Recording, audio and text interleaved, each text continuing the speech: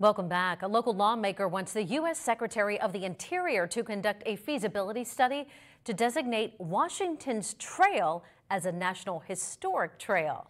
The trail spans from Virginia through western Pennsylvania and all the way to Erie.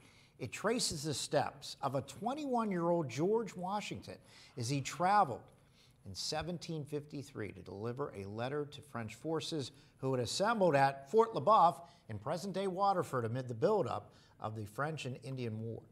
During his journey, Washington was nearly shot by an Indian guy near Harmony, PA. Representative Mike Kelly is sponsoring the bill that would require the feasibility study to be conducted. He says local communities and historians have been advocating for the designation for many years. It's important for this next generation and the generations after it to understand who came before you and what happened before you to put you in a position today that you're in the greatest nation the world has ever known. These people made sacrifices and they did things that are almost unbelievably hard to achieve, but they did it.